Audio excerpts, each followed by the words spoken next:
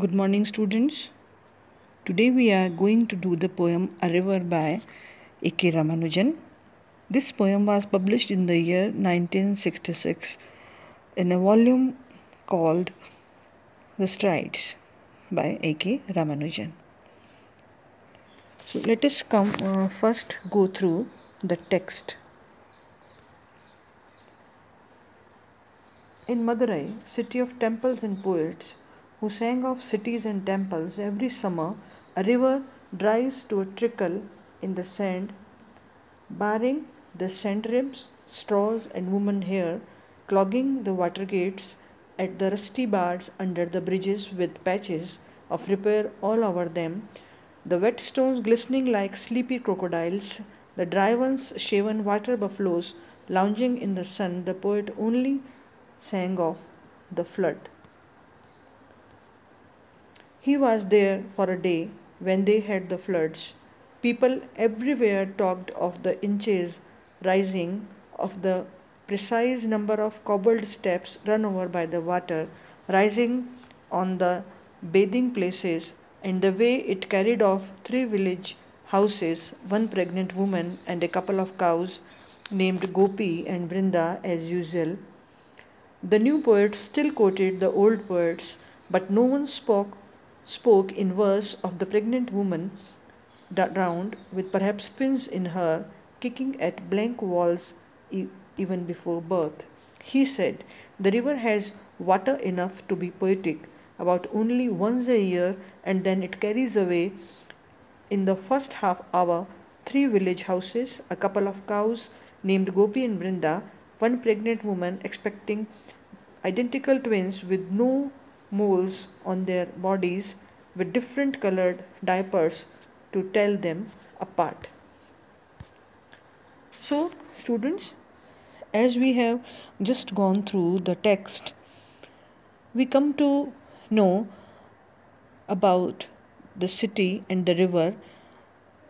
The city that has been named in this poem is Madurai, and the river is Vakai, about which the poet is talking in this poem.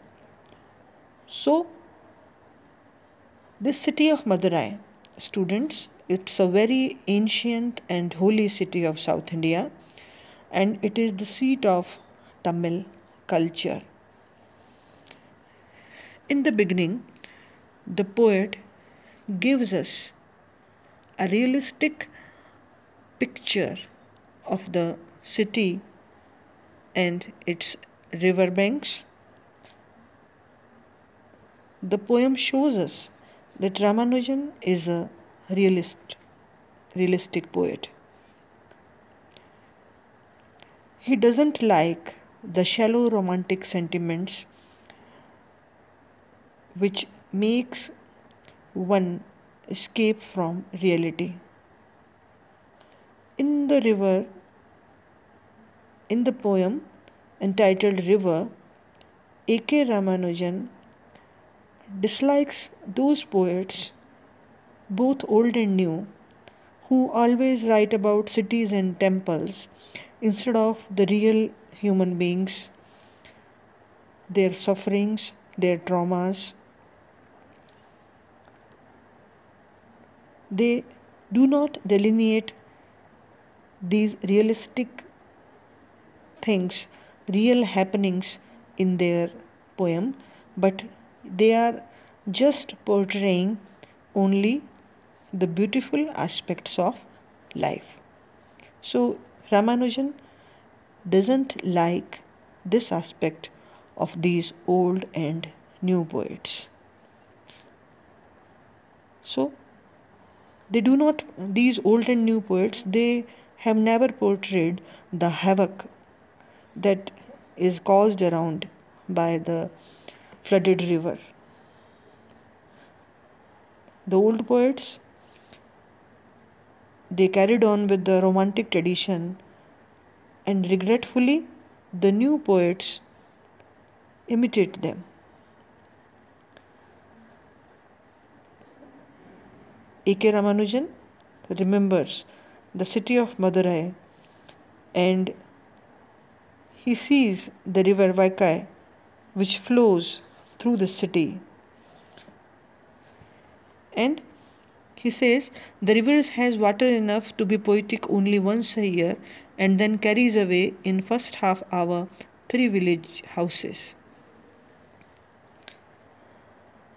And he gives a realistic detail of the havoc caused by the river Viii. He says, what does the flood takes away?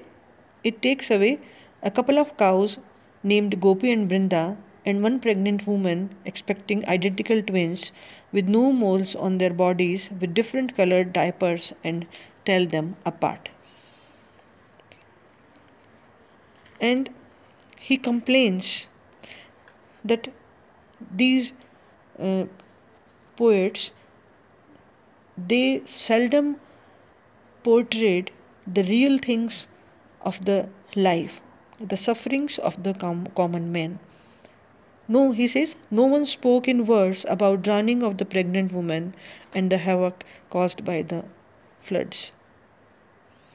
During the summer, the river remains dry and has water only during a brief period once in a year. Its dryness does not attract any poet.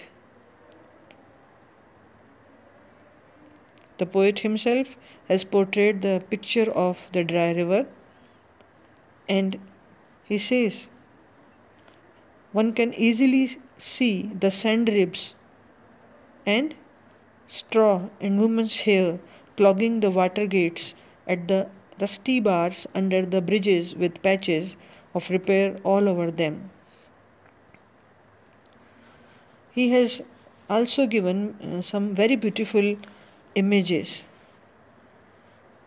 like that of shining wet stones lying on the river bed, and he compares them with sleepy crocodiles.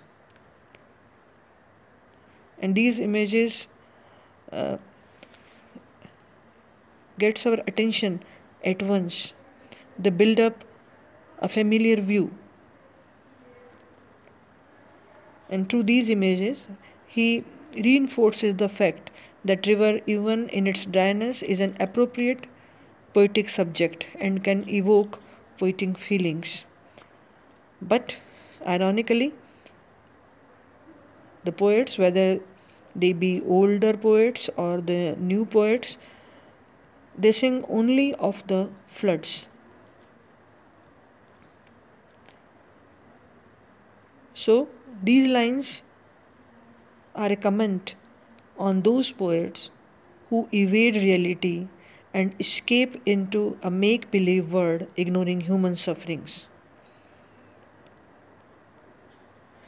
The poem is significant in this sense that it reveals Ramanujan's concern for human suffering. He has tried to raise this point through the poem that poets, whether they are old or the new generation poet, they should talk about the human plights, sufferings, the unhappy events of life should get a place in the poems of the poets so that the poetry may appear realistic. As in other poems, memory plays an important role in this poem as well. However, in this poem, memory is not merely a subjective memory. Through this poem, poet recalls his personal experiences.